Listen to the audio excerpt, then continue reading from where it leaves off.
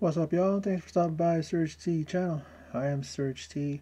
Tonight I'll be doing my rundown and thoughts on AEW Dynamite. Let's get to it. CM Punk is on commentary, and of course the love fest between him and the fans continues. But in the opening bout is Malachi Black one-on-one with Dante Martin. And speaking of Punk, he and Black in a one-on-one match is a dream match in WWE. Did I just say WWE? I meant to say AEW, and that needs to happen soon. I would have been one in WWE, but talking about AEW, I don't know why I got WWE on my brain, but I do for some reason. But let's continue.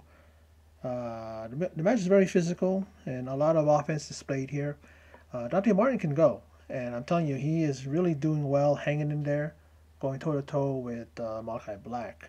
But he relied too much on that high flying stuff. I mean, it even caused him to injure his knee, and he just continued to force the issue. And he did a impressive dive off the top rope using that one strong leg. You know, he couldn't go on that other knee, and when he comes down, he ends up not connecting with whatever he was going to try to do, and he ends up getting caught by Black, and he ends up eating a spinning back kick, and he goes for the pin. He goes for the pin real slowly because he actually got taken to the limit with Dante Martin, and he's able to get the pin, and he's able to get the victory. And then when he walks up the rampway, I'm going, turn around, not to face Dante Martin, but to look at Punk, because I really want to see a match between those two.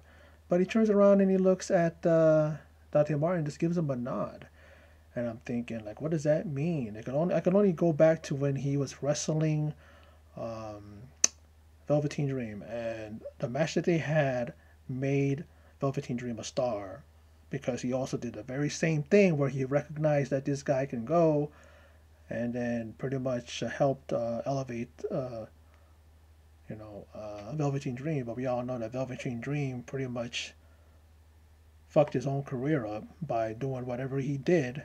He got fired by WWE, and I don't even know if anybody's going to hire Velveteen Dream. Or now, of course, he's going to be known as Patrick Clark because he can't retain the Velveteen Dream thing. But let's move on. Jurassic Express is backstage, and the Super Elite, or Super Elite when they're all together, but I think when it's Cole and the Bucks, it's Super Click. But the Super Elite, they attack Luchasaurus, put him through a table. They make Jungle Boy look, to watch it, and then they take him out as well. So, that continues, and it's an intriguing ongoing rivalry. You know, let's see what happens later. But the Inner Circle are reunited, I said, and stand tall in the ring in Miami. Santana's on the mic, and as soon as he mentions America's top team, their music hits, and Dan Lambert comes out, accompanied by his ATT goofs. And Lambert asks for respect. He ain't getting none. And Jericho's intros, them as the fat face idiots. And then calls out Paige Van Zandt. And there's some good stuff here as he roasts her and her husband, pretty much calling her out because a lot of people, I know that me for sure, are tired of her nonsense and tired of her antics. Like, she thinks she's tough. Instead of doing anything about it, she didn't even speak up. Like, she's useless. Like I said, acting like she's tough, saying, come on. And then she does nothing and says nothing. I'm going, can she at least say something? Instead of, like, back up what you're saying. So, you know what I mean? Then Le Champion challenges ATT to a 10-man tag match with Men of the Year and getting whichever other two guys that they want to tag with them. And Dan Lambert says that he'll give the terms to the match next week. He kind of definitely runs these guys down, saying that Jericho has the biggest mouth, Santana and Ortiz has the longest rap sheet, and then says Hager has the biggest head he's ever seen. I mean, do you step into your shirt when you pull it up, pull it on? And then Says Sammy Guevara calls him little, tiny Tim. You're the only one with the championship. How about you challenge us? You got more clout than any of these guys. You know, you know what I mean? And I gotta tell you, Dan Lambert, he's annoying as fuck, but he totally does get under your skin, and he's really good at cutting a promo. I kind of put him on same par, same vibe, same feeling like with Paul Heyman, because like he's just like Paul Heyman, where they can just get anything you give them, they make gold out of it. The guy's good. Guy's good. I don't know the guys that he's with, aside from the Men of the Year, who are very very solid and good in the ring. But the other guys, I mean, I don't see nothing. Even Junior Dos Santos wrestled on Rampage, and nothing. But didn't even impress me. You know what I mean? So it's like, you know, he surrounds himself like with those goofs. It's just like, once they show what they can do, especially Masvidal. Yeah, he got two knees, snuck two knees in on Jericho, but 1-on-1. Let's see him do it 1-on-1 with Jericho. Maybe then, Now, the AAA Tag Team Championship match, or Justin Roberts pronounces it as AAA A. AAA A. Like stupid. Like, yeah, maybe that's how they pronounce it in Mexico, but this isn't AAA. This is AEW. And then the guys they're known as Super Ranas. That's the name of Andrade's two guys, and they're going to challenge the Lucha Bros for the tag team titles, the AAA ones, not the AAA. I'm going to say AAA. And then the Super Ranas run mask, and it's FTR. And I called that, and I am not surprised. And in the end, we see Dax Harwood and Cash Wheeler become the new champions. And I called it. I don't know if I said it to myself or I said it in a past video, but I had a feeling it was going to be them. I think I said something like, watch, it's going to be guys that they're going to say, oh, looks like FTR. Look, the same build, the same thing. I was thinking the same thing, or I may have said it on the video, but I know that I called it before. So I'm like going, and good on them. They got a little bit of, satisfaction because now they're tag team champions, So maybe they're going to go after the AEW tag team championships as well because, they want to be collecting that. They said that they're going to be serious now. They're going to do what needs to be done to be the old FTR, and this is a start. Now, Lio Rush is backstage with Dante Martin, and did he just call himself Dante Martin's new tag team partner? So I'm thinking, what does this mean for Dante's brother? And also for the team, them two as Top Flight. I have a feeling that when his brother comes back, there's going to be some kind of a storyline that he's going to be, Dante Martin, kind of like caught in between his new tag team partner and then his brother. There's probably going to be something like that, definitely. Now, do you wanna check or cash? Says Andrade, because a little bit of a business deal he had with MJF, and it secured a tag team title shot for the FTR, who of course are members of the Pinnacle. And then he says that, and MJF says both. And then Jose, the assistant to Andrade, conveniently has both. He has an envelope of money, and then on top of that, a check. And I'm going, can you guys script it better than that? Like, how about you have the thing of cash, and then Andrade pulls out a thing, and then says, here, just fill in the amount. Something like that, but he has it already conveniently there. It's like, come on, a little more planning, all right? A little more reality. Even though, wrestling is kind of like fantasy and all kinds of stuff, and things just happen, and we're supposed to leave our, brains at the door and just watch and go along with it. But that thing looked really silly. Come on now. Now, Wheeler Yuta versus the Blue-Eyed Battler, as JR calls him, Jon Moxley. And I noticed Justin Roberts doesn't say, John for like 5 minutes. Like how long he drags that out. He does it like that, and maybe somebody complained. Maybe somebody say, you know what, maybe you need to cut that down a little bit. Or maybe he's saying that's not John Cena, because he would do that with John Cena. And then just because John Moxley's name is John, I'm gonna do the same thing I did with John Cena. Like maybe somebody said, you know what, that's John Cena. Just if you're gonna do it, just cut it down. And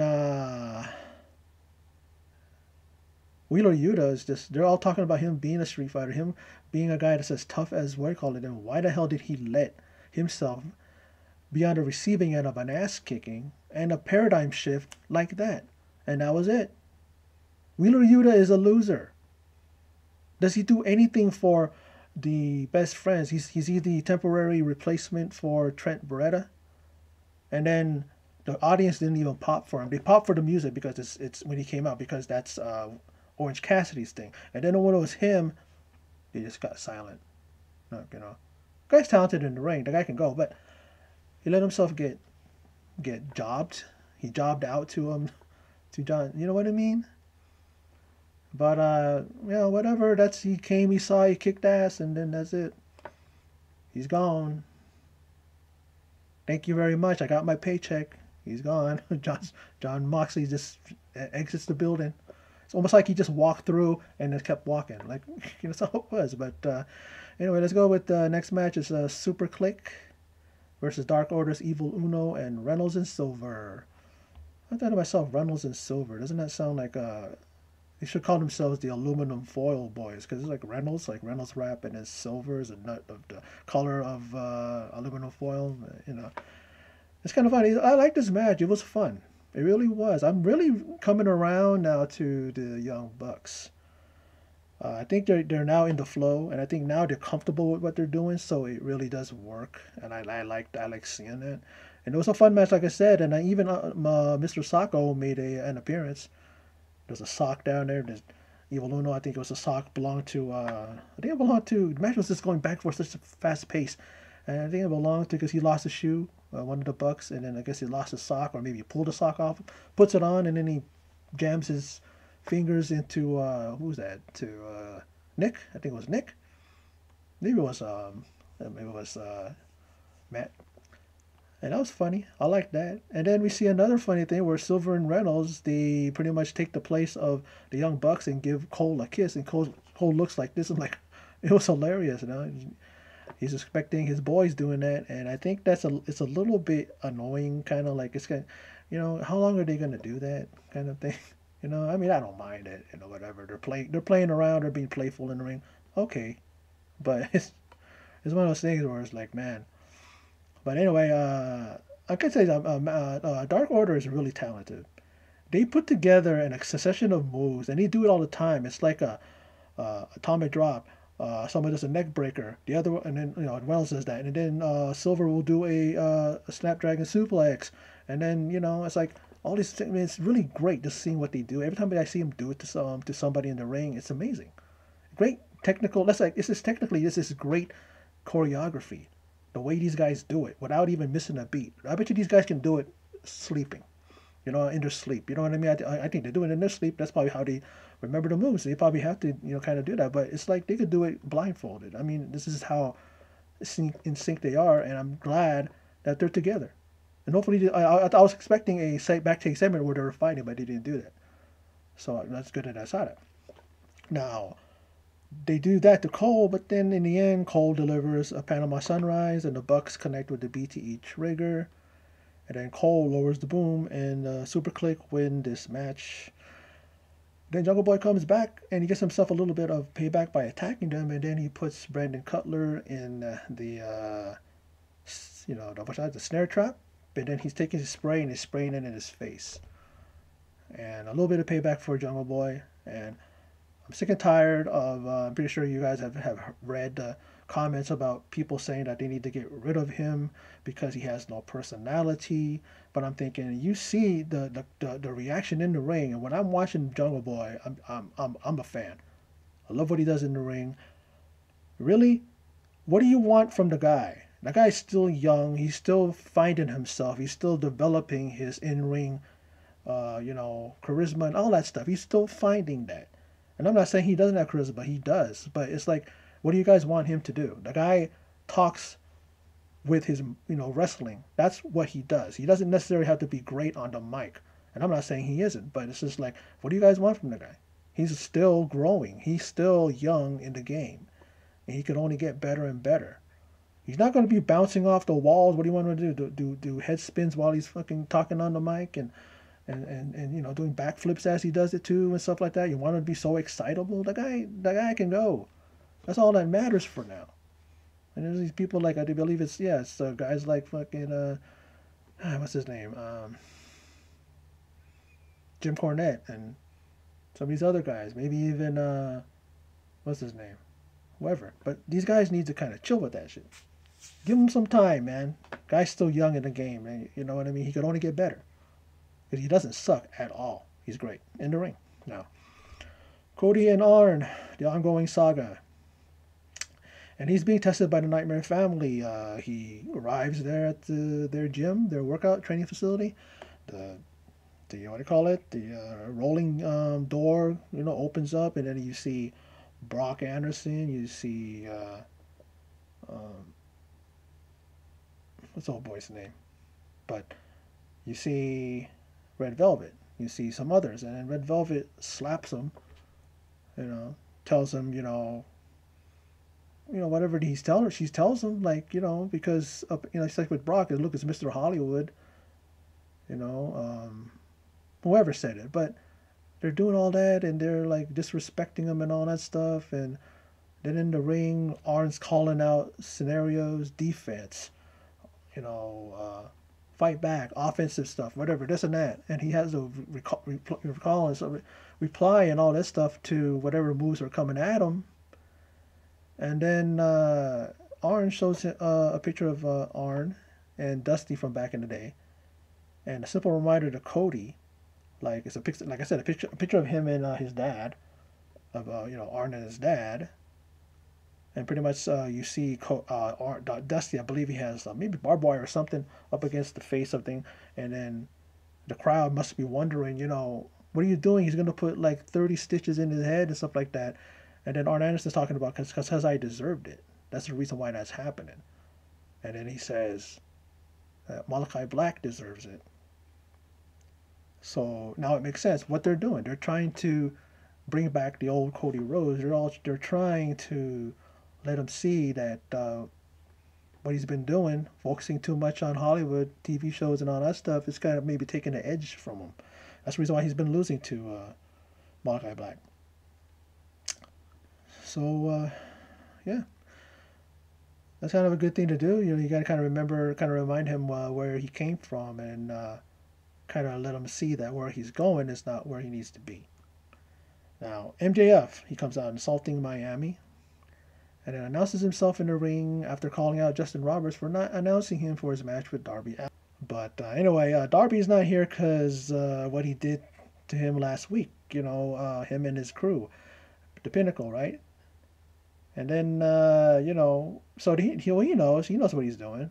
Like, even Tony Schiavone's going, hey, Darby's not here, you idiot, or he's not here, you jackass. Like, he loves to call him names because he hates MJF. And then by force, we see Bryce Remsburg, the referee, being dragged out to the ring by Wardlow and forced to count to 10 by MJF. And as he gets to 9, the lights go out and Sting appears with bat in hand. He nails Wardlow, and MJF hightails it and runs away. Well, he tries to act like he's coming back in, and he doesn't. Sting even dropped his bat. MJF's like, no. He decided not to. So I guess that's probably going to be the match this week, or it's going to be Wardlow versus Sting. But I wonder where Darby Allin is. What happened to him? He got beat down, but maybe he's licking his wounds and he's ready to come back. I can't wait to see that, because MJF really needs his ass kicked so many times. It's not even funny. We love to hate the guy. Now Anna Jay, she's backstage, and it's interrupted by Dr. Britt Baker, and a fight breaks out, and it seems like wherever Tony goes with the microphone in hand to interview somebody, the two people brawl. And that's what they were talking about too on the commentary. He goes like, "And I think they need to stay away from Tony." I think that was JR. Funny, it was a funny line. Now, Kiera Hogan looks to lose against Penelope Ford, because with a 2-3 record, it may come to fruition. And then we see a Muda lock that taps out the overrated Kiera Hogan. And I say that because I've heard nothing but good stuff about her. People are saying this and people saying that about her. And she's here, and every time I see her, she loses. And she is somebody who really has to... Maybe it's just because she's normally a tag team wrestler. She's a two-time Impact Women's Tag Team Champion. But as a singles competitor, she needs a lot of work. Hopefully, she continues to work at it, get better and better. And because I don't wish anything bad on anybody, even though the people, even the ones that I rip apart and talk shit about. But you know, there's always room for improvement, and hopefully she does. She's got a good look, very pretty girl. She's got a decent moveset. I've seen some good stuff out of her, especially that run-in thing where someone's in the corner, their head against the bottom turnbuckle, and she slides and does a kick, and looks devastating. Looks good.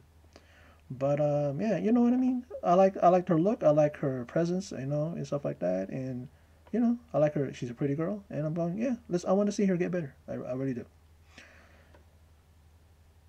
And then Ruby Soho comes and gets her some, a Penelope Ford, and she ends up tossing her to the outside of the ring. And then Bunny has her friends back. The Bunny comes to Penelope Ford's aid. And then Ruby looks like she wants the both of them. That's what it appears as. And Ruby, as much as we all know Ruby, she definitely will take on 2 or 3 at a time. She's a scrapper. She gets in there and she's gonna beat your ass. If she can get 1 or 2 of you, she don't mind. She don't care. She'll do it. Now the Redeemer Miro is talking to his God, I guess, and he can't go home to his wife like he is. And he will make him a champion again. He's talking to his God. Because if his God doesn't, Miro says that he's going to be his God's enemy. And that's his full focus, is he wants to be champion again. Ever since losing the TNT title to Sammy Guevara, that's been his mission. That's been his focus. So go on and get it. Go. How come you're not challenging instead of going like this to your God? How about you challenge Sammy Guevara? I thought he made his point clear when he kicked his head in, and along with Fuego, the last week when that happened. That didn't, give him another shot, or at least make Sammy go, get him in the ring. I don't care. I'll put my title on the line. Now, Tony Schiavone interviews the Hangman. Tony Schiavone, man, interviews backstage, interviews in the ring. He's all over the place. I tell you, man, he's a teleporter. How does he get from one place to the other? Like he's all over the place. He must have superpowers like the Avengers or something like that. Now, he's interviewing the Hangman Adam Page, and he's going to be the #1 contender for the world title for Kenny Omega's AEW championship at Full Gear. And he's excited for Full Gear, he says, but he has failed, lost his confidence and friends. But the one thing that grew and got louder was the cowboy shit chant. Okay, and Hangman says it's real to him. It meant him taking his shot. And wow, so that's what that means, not literal shit. And then, in my realization, cowboy shit literally means anything. And this promo was cowboy shit, or just plain shit, because he tried to make that term meaningful, but it didn't make sense. Like they're trying to do something with it, but didn't it sound like? It sounds more like it was just a random, chant that got popular, and everybody says it when Hangman's in the ring. And then I guess the writer said, you know what, or they even told Hangman Page, because I know that these guys tend to let these guys go with what let them write their own promos, which is good. That's how you should do. But the way they went about explaining what cowboy shit means, it kind of didn't make sense to me. I don't know. It's like it means anything. Like you're saying one thing, I'm going okay, and it means this, and it means that, and I go, you can't mean everything. You know what I mean? Like it was this thing. I mean, I love Adam, Hangman Page. He's great, and he can definitely cut a promo, and this promo was, he did cut a good promo, but at the same time, the content of it, I don't know. I just didn't get it. It makes sense, but that's me. Now, Dr. Britt versus Anna Jay. This was announced for Rampage. Pac versus Andrade 2. So it looks like it's going to be a good Rampage. I was very, very disappointed in this past Rampage. I was very, very insulting to it. I did not like it. I didn't like anything about it. Usually I'll like something about it, but I didn't like it. So this looks good. It's very promising. And then on Saturday Dynamite, we're gonna have another Saturday Night Dynamite. I guess it's because I guess the NBA is on, or whatever sports this thing is on, so they have to be on Saturdays again. On there, we see Malachi Black versus Cody Rhodes, number 3, and I don't mind this. It's been a good rivalry feud.